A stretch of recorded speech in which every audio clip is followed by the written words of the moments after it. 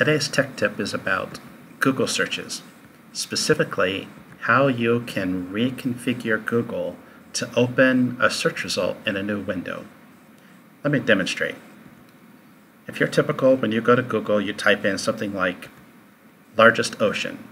After that, you click the first link. In this case, the first link is something not even related to the largest ocean. It's the biggest animal ever found in the ocean.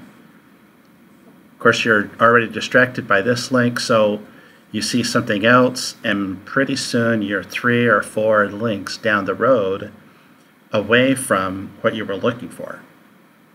To get back to your search, you have to go back to get to that original search. But notice, my original search is right here in this tab.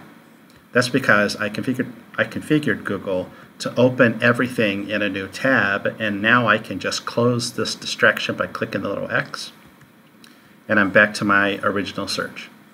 So let me show you how I set that up. Do a Google search. When you're in your browser, click on the little gear, and then select Search Settings.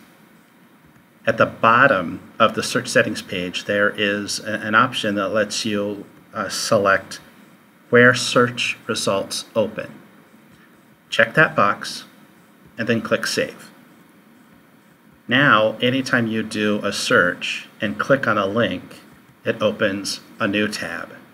To get back to your original search, if this is a distraction or if it's not a good site, all you have to do is close this tab and you're right back to your search results.